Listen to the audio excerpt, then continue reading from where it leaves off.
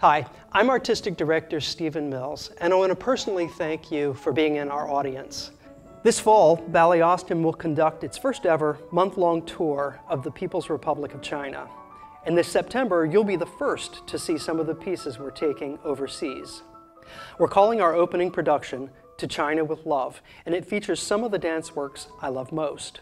These are contemporary ballets that are high energy and showcase our dancers' athleticism. They also represent the innovative spirit for which Austin is known worldwide. I know you'll be proud to share them with an international audience, and that's why I want you to be the first. I'm also inviting Lar Lubovitch, an American choreographer whom I've long admired. He's coming to Austin to stage his popular work, Dvořák Serenade, for you. This is an elegant, thoughtful work featuring lush patterns and some of the most beautiful music ever composed. So join us this fall for our new season, which begins with To China with Love.